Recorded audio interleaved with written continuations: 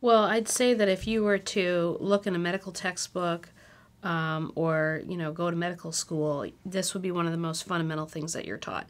And in fact, when I set out to write the book, there was actually a lot of talk in the medical community about how for better care, medical care for women, there needs to be a better understanding of what makes women different. And I'll give a concrete example, which is that for the longest time, pharmaceutical trials were not done with men and women. It was just sort of, whoever they can get in a room.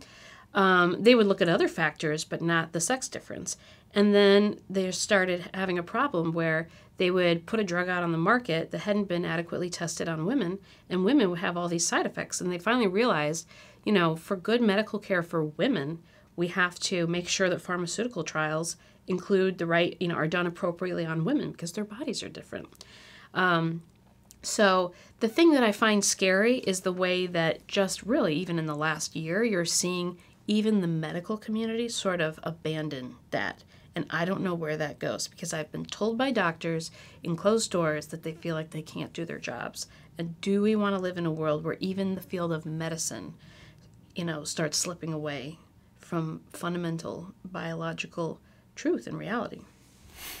Well, I know the head of Phillips Exeter Academy's, this won't be on the video, biology department, and he's been told he has to make biology woke relevant.